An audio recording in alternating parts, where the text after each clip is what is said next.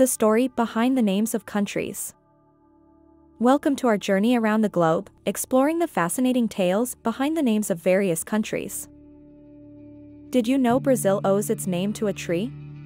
The Brazilwood tree, to be precise, known locally as a pau-brasil.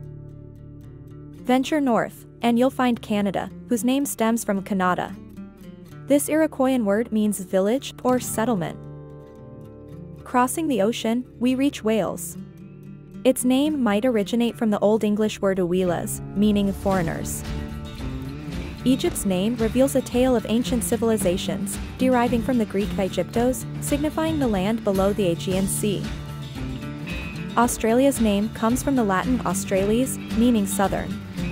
It was once part of the hypothetical southern continent, Terra Australis.